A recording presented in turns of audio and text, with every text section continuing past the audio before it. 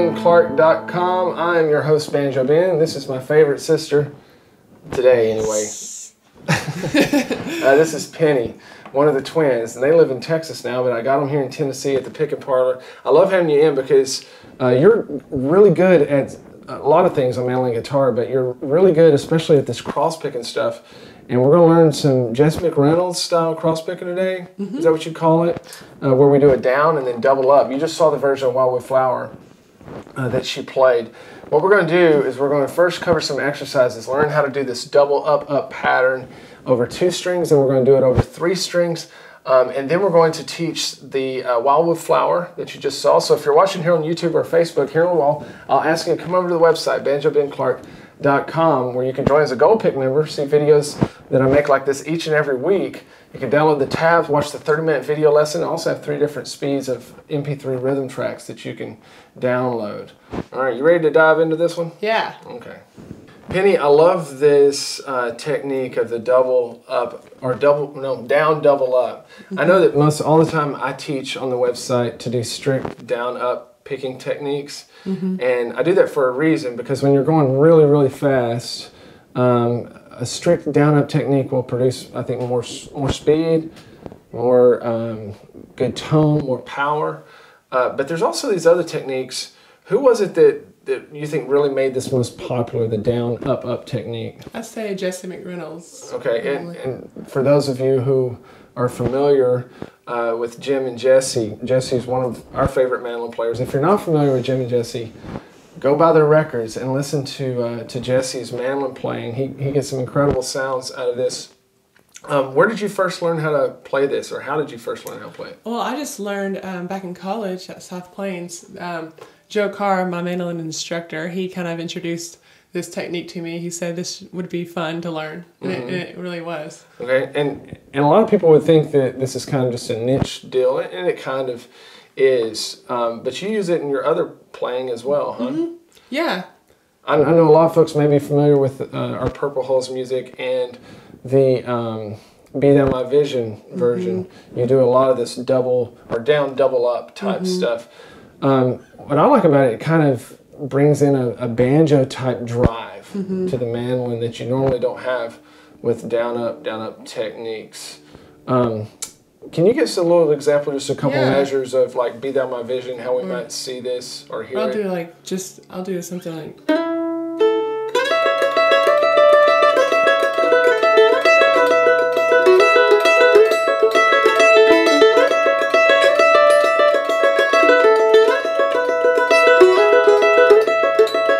Cool. That wasn't Be Thou My Vision. Right, that's My Jesus I Love Thee.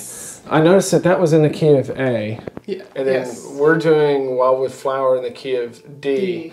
So have you noticed that there's certain keys where this will work better than others? I'd say D and A are the ideal keys to do this in. Why is that? Because you can really take advantage of the open strings. Okay. Of course, Jesse would do it in all kinds of different Oh, yeah, you can do it in any key. But you're just going to have to play more closed positions. And you can also, whenever you do it in D and A, you have, it seems like, more opportunity to use 3 strings. And then when you do it in G, or if you do it like an F or something, then, or just even E really, you don't have as much opportunity to use as many strings. Okay. So when you get into D and A, then we've got more of those open strings in common that work well with the chords. Even though we're in the key of D for Wildwood Flower, we play that E string, which isn't technically in the D chord, but it kind of serves as a little drone, make it sound almost like a banjo or something. Yeah. Really cool. I appreciate you coming in. Thanks for having me. And sleeping on my couch and shooting this video. Let's learn some double or down, double up techniques on the mandolin now. Before we dive into that Wildwood Flower version, we need to really get our technique down. So I've wrote some exercises here, both 2 and 3 string exercises that we're going to learn first. Then we'll dive into that tab of Wildwood Flower. Let's go ahead and pull the tab up there. You'll notice that I have the pick stroke directions beneath each one of the notes. So the whole time through this, we're doing down, up, down, up. And the trick to that, the most difficult part about it, is changing strings but keeping that pick pattern going. So we're going to start off on our first 2 strings first, just the A and the E string. We're not going to add any fretting hand notes here at first. We'll add that in a second. We're just going to concentrate on our pick hand. and we're going to do kind of a banjo type exercise here. We're going to do a downstroke on the A string, first note. Then we're going to do an upstroke through the E string, and then we're going to do another upstroke through the A string. So down, up, up. Okay? And one thing that I'll find that helps me is a lot of times when I'll come through that upstroke on the E, I won't just do it. I don't want to do it out like that. I want to kind of do the upstroke towards the A string, and the A string a lot of times will stop my pick, okay, as I go up.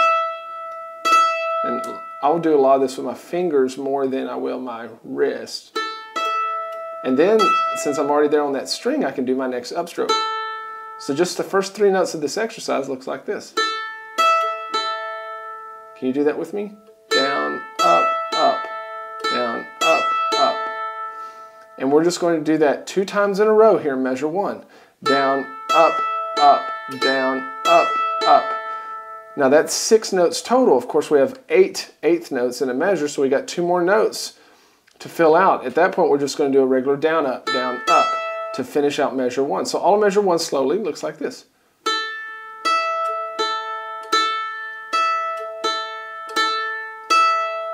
Now all you mandolin players out there are getting a taste of what banjo players have to deal with all the time.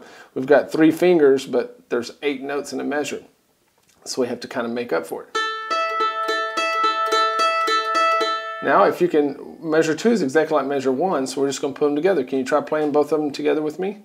Ready, go.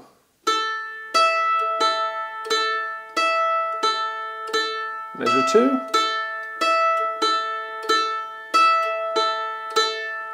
A little faster. Ready, go.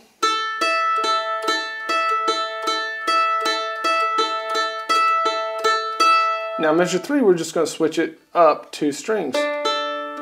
Just to the D and the A string. So measure 3 sounds like this. Measure 4 is the same thing. Let's try playing measures 1 through 4 together slowly. And remember, I have slow play practice speed on the side as well, where we play it all the way through slowly. Ready, go.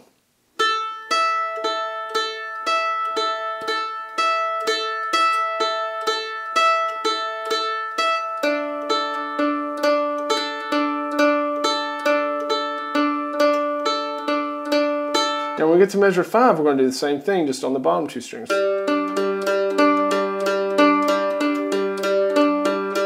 But here's where it gets fun. Measure 7, we're going to start back up at the top, and we're going to add some fretting, some fingering in. Okay, so nothing changes with our pick hand. Nothing changes at all. This time we're just going to, the first time we're going to play that E string, we're going to play the 2nd fret. The second time we'll do the 3rd fret, and then the 5th fret for measure 7. Sounds like this. One more time. Then measure 8, we're just going to walk it right back down. So measure 7 and 8 together sound like this.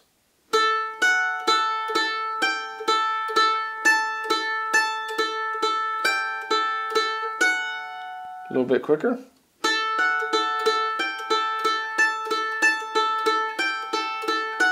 That's a fun exercise. That's some cool sounding licks right there. Measure 9, we're going to do the same thing, just down a couple strings. And then measure 11, we're going to move down 2 more. But measure 13, we're going to add the 3-string version of this. And this is where we spend most of our time whenever we're playing the Wildwood Flower, which we'll get to in a little while. But now we're going to expand this to 3 strings, and this is truly just like a banjo roll. If I was going to play mandolin with my banjo picks, this is very similar to how I might play it, okay? So we're going to start out measure 13 on the open D string. We're not fretting any notes, just concentrating on our pick hand. And then we're going to do 2 upstrokes to the E and A string, and then back to the D string. And then do it again. So there's measure 13. One more time, measure 13.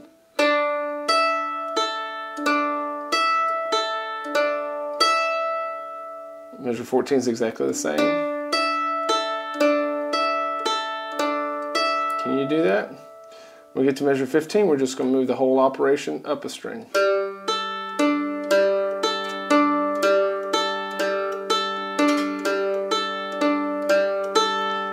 For the last line of the tab, measure 17, we're going to add those same fingerings in, except now we're playing it over 3 strings. So measure 17 sounds like this.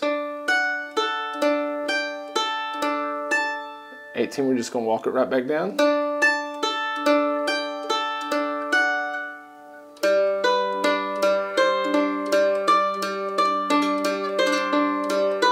Let's play 17 through 20 together slowly. Ready, go.